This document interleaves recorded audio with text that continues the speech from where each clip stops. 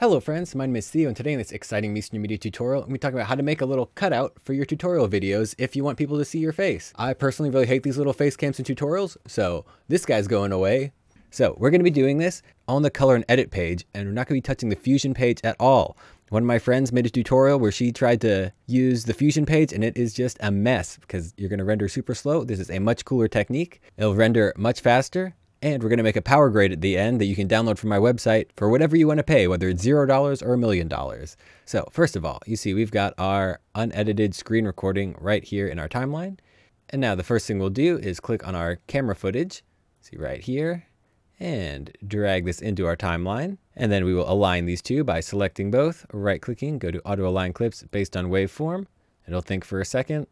And there we go. And now if we zoom into an obvious spot like right here, you can see it looks pretty much aligned. Great.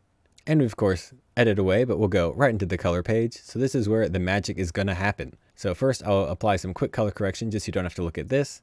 So here I just did some basic color correction in this compound node to get the brightness back, because I obviously did not look at the back of the camera whenever I recorded this. And then I added 2 LUTs from the Swiss LUTs pack on my website, and this one I turned down a little bit. So if you are interested in going from this to that, you know, media.media/products, and then look for the Swiss LUTs pack. Okay, now let's move all these guys out of the way, hit Alt S, and now we're going to be going from here on. And we're going to start off with an easy version and then get progressively more complicated. So this first easy version, we're just going to hit Alt C to create a new node with a circle window. You can also just hit Alt S to create a new node and add in a circle window yourself, but that is not as cool. And we'll turn this softness down to 0. And we'll expand it out and just have our face in here looking good. And now if we hit Alt H, you can see this is cutting it out. But if we go back to our timeline with Shift 4, or you can hit down there, you see it's not coming out. So the key to this is adding in an alpha output. So right click, you add alpha output. And now this little blue box here is the alpha output of the node. So you can go to the alpha output of your old color correction. And now you see we get it right there. If we go back into our timeline, we could change the sizing in the color page, but I find it a little handier to change the sizing in the edit page. And now look at this. We've got our guy right there. And that is pulling in good for most people. So that's going to be nice and fast and easy. If you want to do it that way, that's what I probably recommend. But if you want to make it a little more complicated, keep watching. Now what we'll do is we'll add a drop shadow. Now we'll get to really using the color page like a compositor, which I think is fun. So in our open effects, we'll type in color for color generator, and we'll make this very dark gray, and this needs an input. There we go. Now if we solo this, so you just get a dark gray. And now we will need to add another node after this. From here, we can take the alpha output from our circle window from before. Now we're getting that. But that's not really giving us much of a drop shadow. So let's zoom way in so we can really see. See, still no drop shadow. And let's, of course, also add these two things together so we can actually see layer mixer. Boop, boop, Alt S, and output. And if we solo this, see, no drop shadow. So in here, what we can do is go into our node key, and we can blur this a little bit. So you see we're blurring that out. And that's looking good. And then we can go to our sizing tab, change this from input sizing to node sizing. So now the edit effects that we're going to be doing only take place in this node and don't affect our actual footage. And now we can pan this maybe 20 and 20, minus 20, and see how this is looking.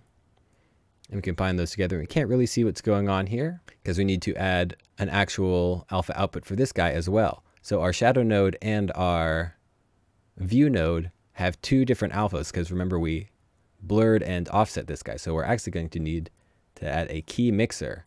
Wow, pretty advanced stuff. So we're going to add these 2 mats together. And you see we get this combined mat. And now if we put this into our output and hit Shift H, now we're getting that shadow. So this is great, and we can, of course, still adjust this any amount that we want. If we want the shadow coming to the other side or there, this is all looking good. We can adjust the blur radius. And since this is all linked to our original guy, if we change this mask around. Let's say we wanted a square instead. And let's turn all these to 0.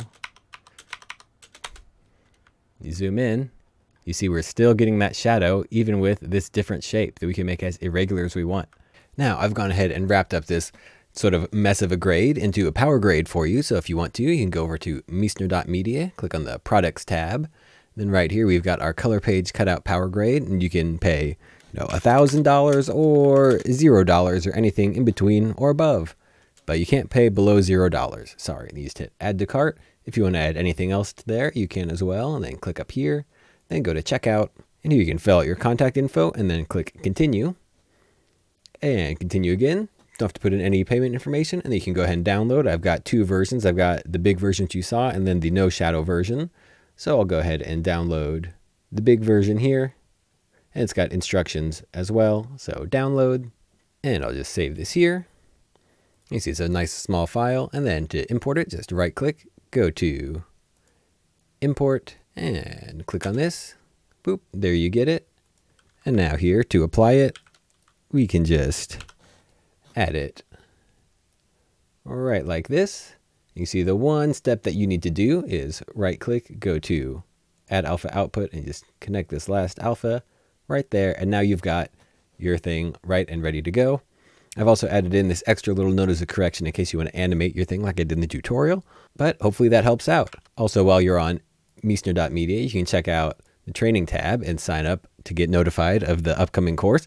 I'm getting pretty close, y'all. I've only got a couple more videos to record and then a good handful to edit, and then you might start getting an email or two about the things coming up. So I still haven't even sent an email to this list yet. I'm not going to be spamming you. I hate spammy email, so feel free to sign up to this, get notified about the course. It's a crazy course. I have both made and taken several courses of various qualities. I tell you what, this is going to be an absolute steal, especially at the beginning. So be sure to check that out if you're interested in. If you're not, don't. You've already clicked away from the video. So once again, I've been Theo with Meissner Media. Have a great day, and I'll see you next time. Bye.